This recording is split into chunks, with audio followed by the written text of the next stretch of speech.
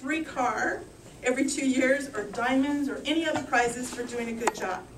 Susie says, and I quote, "I've always had a good work ethic, but it wasn't until she became a sales force member with Mary Kay did she realize if you can dream it, you can do it." Please welcome our president, Susie Sturjanowski, as she shares some of her accomplishments in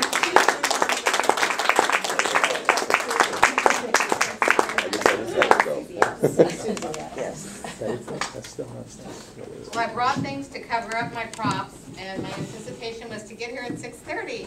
So they're not covered up, and they're coming. Thank you very much. There they are. Thank you.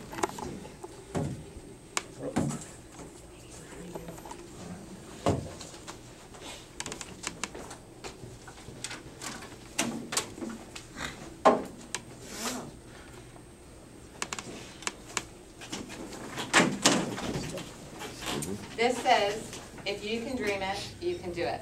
And this is me sitting in a pink Cadillac that will be mine someday, soon. Here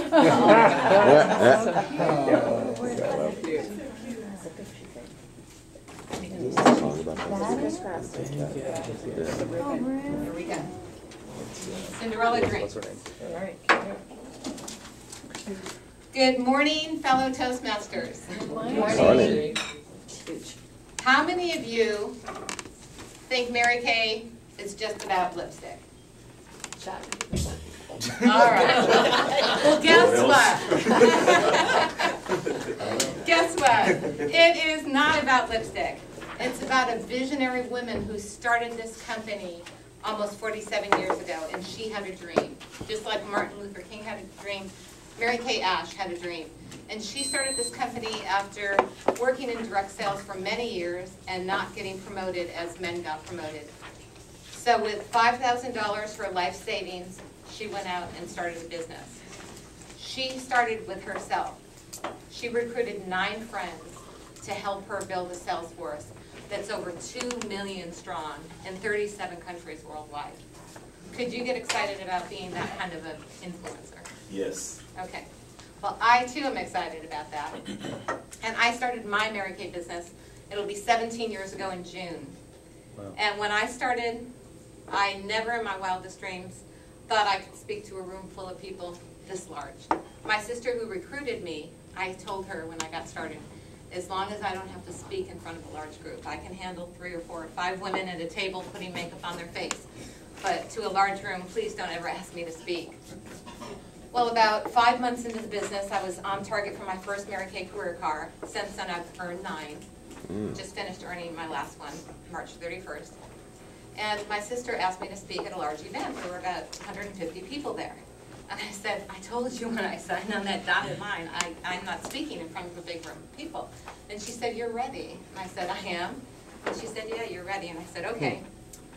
Well, much like myself, still today, when I deliver a speech, if it's research related, I do a lot of planning because I want to have all the research correct. And I want to give everyone the best information I can give them.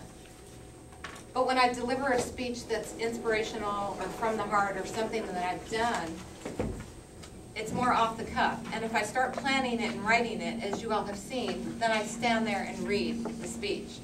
And so I've thought about what I wanted to talk about this week. I didn't want it to be a copy of what Pilar talked about because we're in the same business. And I just loved Pilar's speech last week. So I just asked God to inspire me today. I did spend a few hours last night trying to prepare, think of what I wanted to share. And basically, I just want to share the words with you. If you can dream it, you can do it. As Toastmasters, the Toastmasters conference that Arash and I attended on Saturday was incredible. It was awesome. I just encourage all of you to go to the one in Palm Springs coming up in August. You'll hear some fabulous speakers. We heard a speaker that's a comedian going to Vegas now. And that was like the worst thing, his least attribute, he told us, shared with us when he was younger. That he was not funny, he couldn't make people laugh. However, someone encouraged him, and Toastmasters believed in him, and now he's going to be a professional comedian. in Las Vegas.